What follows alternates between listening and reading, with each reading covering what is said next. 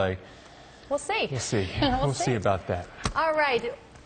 Yeah, cloud spotters in the UK and Ireland getting terrific views of rare nacreous clouds over the first few days of February. Let's talk about our Cloud of the Month with Gavin Pretor-Pinney, founder of the Cloud Appreciation Society from Somerset, England. Thanks for joining us this morning, Gavin. And where are these nacreous clouds most commonly spotted?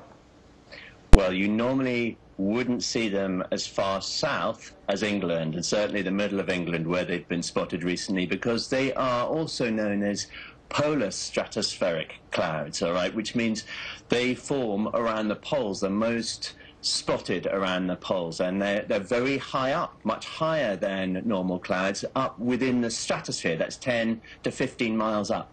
And they really have such a distinctive look, that iridescence, that mother-of-pearl look. What are the conditions that make that form? Well, they are also known as mother-of-pearl clouds because of these beautiful pearlescent pastel colors. Some people have were mistaking them for the northern lights because of these colors, and they weren't used to seeing these in the sky. Those colors are caused by diffraction. It's the sunlight being bent slightly as it passes around the tiny ice crystals of these high clouds. The different wavelengths are bent by different amounts, and so they get separated out, and you see bands of colors of pinks and blues and yellows. So with you seeing them in England now, so I'm assuming weather has a big play in terms of where you could actually see these types of clouds. Sure, and it's crucially the temperature up in the stratosphere, this lower part of the stratosphere where these clouds form. Now, normally it's not cold enough over the middle of Britain, where, north of Scotland, up at the top you can sometimes see them, but generally the rest of Britain you don't get them. And that's because temperatures up in the stratosphere need to be like maybe minus 120 Fahrenheit, something like that, for it to be cold enough, because the stratosphere is very, very dry. Water doesn't easily get up there, and so it needs to be very cold for the ice crystals to form with the little moisture that's there. And it just so happens that over the last few weeks, this vortex we have around the pole, we've got one around the North Pole, one around the South Pole, of cold air.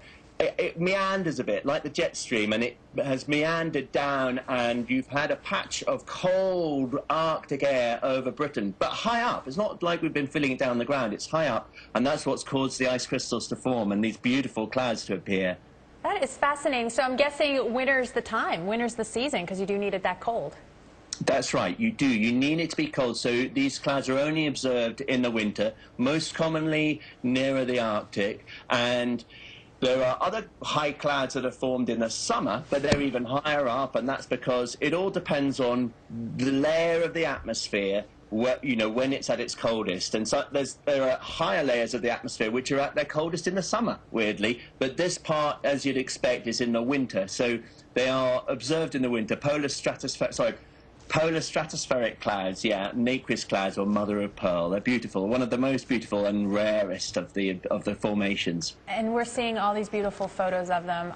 Gavin Pretor-Pinney, thank you so much. Let's not lose him yet. Let's go off script real quick, Gavin. We have a thing called the Super Bowl going on today. We just found out your mom's from New York. You haven't lived in the States, though.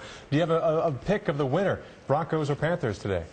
Oh, wow, that is hard, especially since I don't know anything about either teams. But I'm going to go for Broncos. Woohoo! All right. I'm with you, Gavin. All right, sir. Thank you so much.